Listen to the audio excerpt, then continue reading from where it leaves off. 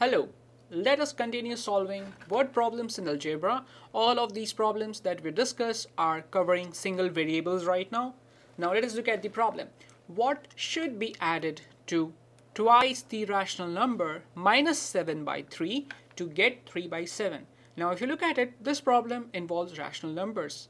So the usual method that we follow is a three-step process. What we do is, the first thing, find out what is the unknown.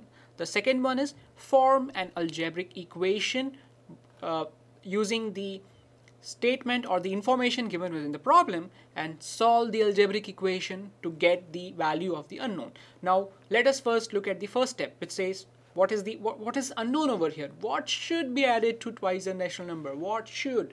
So that it points to some number. So let's say that the number that we have to add to twice the rational number 7 by 3 is x. So let the number be x. Now this is the first step. We determined the unknown and we call it as x. Now let us try to form the algebraic equation. So it says that what should be added to twice the rational number minus 7 by 3 to get 3 by 7, which means you take this x, add it to twice the rational number, and we should get 3 by 7. So the equation would be the number x plus, we need to add it to twice the rational number minus 7 by 3, and this should equal to 3 by 7. So this is our algebraic equation. However, before we proceed to solve it, we should try to simplify this. So we say x. Now if you look at this, there is a negative sign here. So when 2 multiplied by minus 7, it becomes minus 14 by 3, and this plus and minus combination, it gives you minus negative. So I'll say x minus 14 by 3 equals 3 by 7. Now this is our algebraic equation. So if we solve for x, we will get what we need to add to twice of 7 by 3 to get 3 by 7.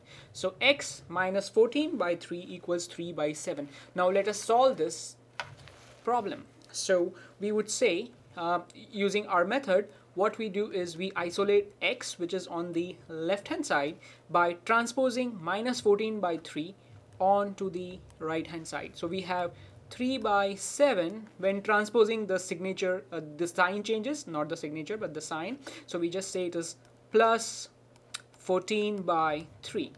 Now how do we add these two? Now if you recollect, we have discussed adding these type of numbers in fractions. What we have to do is just to make the denominator common so that we can add the numerator straight away. And one way is to simply multiply both of these numbers such that we have a common denominator. And in this case, what we will do is we will multiply the first part, that is this 3 by 7 into 3 by 3. Okay, so and the second part, that is 14 by 3, we multiply this by 7 by 7. Oops, sorry about that. Okay, so now let's proceed further to solve this. And so what do we have here? When we simplify this, we get x equals 3 times 3 is 9 by 21, plus 14 times 7 gives you 98 by 21. So we have this, and when we solve this, 9 plus 98 is 107 by 21. And this is therefore the answer, 107 by 21. So we should add 107 by 21 to twice of minus 7 by 3 to get 3 by 7. And if you like to check, you can just substitute x equals 100 by 7 in this, and when you substitute it in this equation, or to even keep it more simple, if we substitute in this equation over here, x minus 14 by 3 equals 3 by 7. So when you try to solve the left hand side using this value of x, we should get 3 by 7. So this was a word problem in algebra that involved rational numbers. In the next video, we will see another problem that involves another concept of mathematics.